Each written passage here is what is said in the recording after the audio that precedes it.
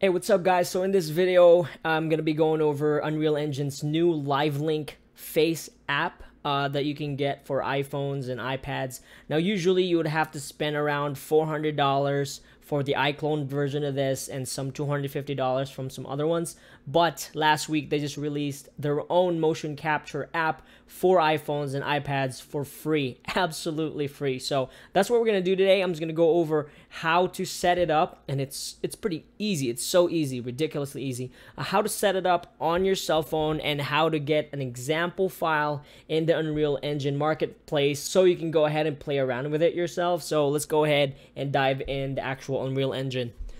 Alright guys, so where to get this sample AR kit? They released this kit a long time ago actually. So if you go to learn and you scroll all the way down, you're gonna see this thing called Face AR Sample. So I went ahead and downloaded it. It's about 2 gigs. So go ahead and download that. So what we're gonna do now is just create a project, and I'm just gonna go ahead and create that. But basically, same thing with the iClone motion facial capture device. You're just gonna need your computer and your phone to be connected to the same exact Wi-Fi, and then you just need the IP address so you can use that inside your iPhone. So let's go ahead and launch Unreal Engine 4.25. Alright, so now that you have the Face AR example, all you have to do is, I'm going to go ahead and close this because I already had it open. You just have to enable all the plugins that you need. So go here in the built-in, make sure Live Face is enabled, or Live Link is enabled, which it is, and make sure AR Kit is also enabled. So if we go AR Kit, Apple, and Apple AR Kit face support, click all of those to enable all 3 of them, and then restart, and then go back right here. So what you're gonna do now is go to the content browser, and we're gonna go to blueprints. Actually, not blueprints. I'm sorry. We're gonna go to animations, and all you need is a model, a 3D model that has some blend shapes in it. Now, the blend shapes, that's probably the trickiest part right now because there's not a lot of models out there in Unreal Engine 4 that has some blend shapes in it. Blend shapes are pretty much bones for the face. They're pretty much controls on your eyes and nose so that you can move it around. Now, I'm pretty sure this is going to change. Probably starting from now on, there's probably going to be a lot more 3D models with blend shapes because of this app. So if you know how to model faces really well, I'll suggest go ahead and start making some 3D faces, body and facial blend shapes, because that's gonna sell a lot of money right now. Anyways, back to the tutorial. I'm gonna go ahead and open this blueprint here. Okay, and basically I'm gonna go ahead and minimize this or make it smaller. All right, so go ahead and move this a little bit. Okay.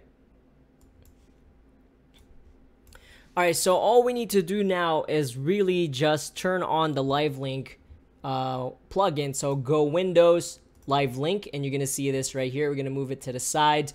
And as you can see right now, it doesn't have anything there. And that's because we don't have our iPhone connected just yet. So what we're going to do now is go ahead, make sure you download the Live Link face, and it has an Unreal Engine 4 logo on it. Basically, all you need to do in the app is just get your IP and then put it in the Live Link my phone. So I'm not going to show you the IP, but basically all you're doing is going to the top left corner and putting your IP address in the phone itself so it can connect to the actual model in Unreal Engine 4. So let's go ahead and do that. Okay, type it, click, go back to the settings. I'm going to say stream head rotation.